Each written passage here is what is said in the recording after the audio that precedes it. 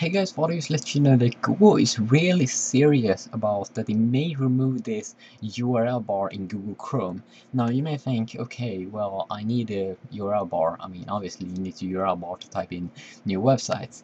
Well, basically what they're doing here is they're trying to remove it right now when you're browsing website because you really don't need it. You only need it when you type in the address. So that's what they're experimenting with right now in Google Chrome 13.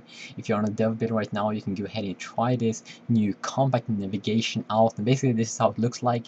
It's basically when you go to a new tab, you will see this. You can type in a new link, and then you have the F5 reload page in the favorite, but only when you select the tab. Then when you're on the page and stuff like that, they will hide that for you.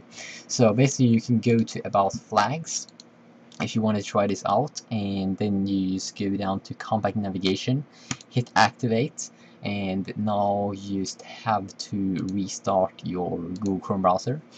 So I'm just going to demonstrate it here for you guys so you can see how it looks like. So it's going to take some time here before it loads. A couple of seconds. Just need to load it, Okay, so basically now it's activated. What we now have to do to activate it is just right click on a tab and then just hide the toolbar.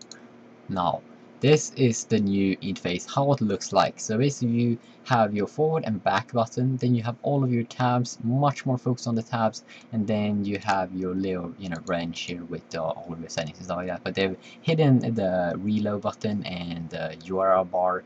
So basically now when you open up a new when you go to a site here and you just want to type something, yeah, you just click on it. You need to double click on tab to get this little bar there. So this is compact view.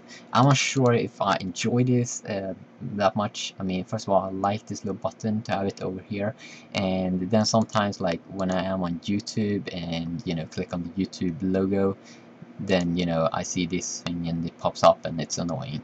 But seriously, this could be something that I may use in the future, and I would suggest that they make this a little bigger because I want the long, I think, or something like that.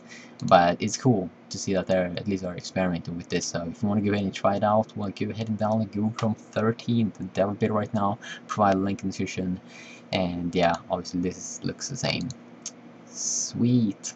See you.